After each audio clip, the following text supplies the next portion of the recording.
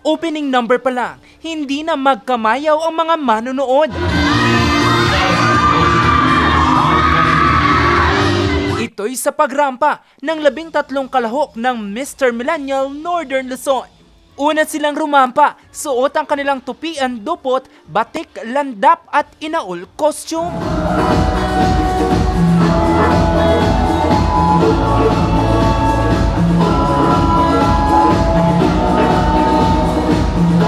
Ang ilan sa mga koleksyon nagmula pang Thailand.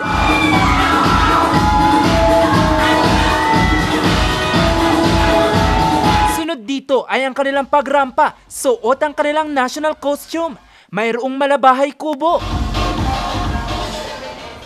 Ay, salidumay diwa. My name is Ripar Pumunta by you now from the land of hard-working people, Mountain Province! Mayroon ding ala-ancient warrior ng Ilocandia. This is Shanghai Campus 22 from the home of the champions, the One City! At ang kalahok mula Rosales, nabigay pa ng tinapa. Angelo Dunner Hungriano, 19, Rosales, Pangasinan! At kung may hari ng mga prutas, bida rin syempre ang hari ng bulaklak at paru-paro. My name is Simon Victor E. Maramba, representing the province of Pangasinan, Bunuan Isla, Dagupan City!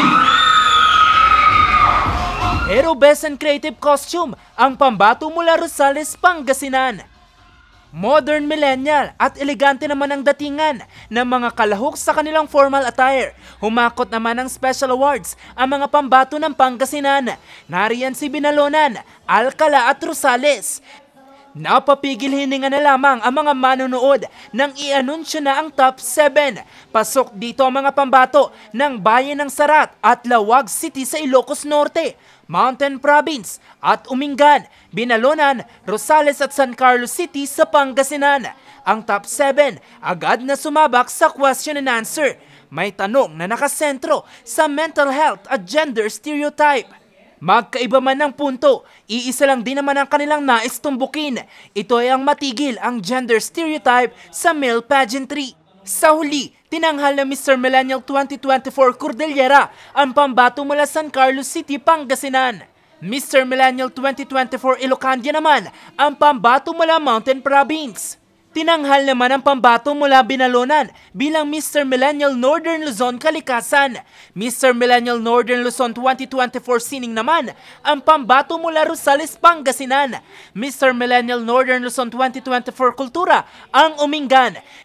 Samantala, tinanghal naman ng Mr. Millenial Northern Luzon 2024 Turismo ang pambato mula Lawag, Ilocos Norte.